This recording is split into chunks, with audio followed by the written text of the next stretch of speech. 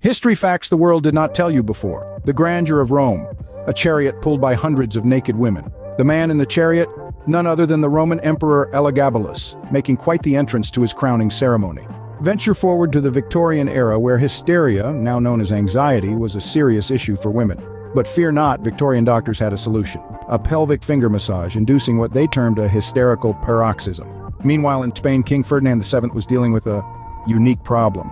His, companion was so large that he had to use a pillow with a hole in it for intimate encounters. But let's not forget George II of Britain, who died in a rather undignified way, on the chamber pot no less, after a rather forceful fart led to a burst blood vessel. And finally, the audacious Julie d'Aubigny, a 17th century French opera singer who took holy vows and entered a convent for the sole purpose of sleeping with a nun.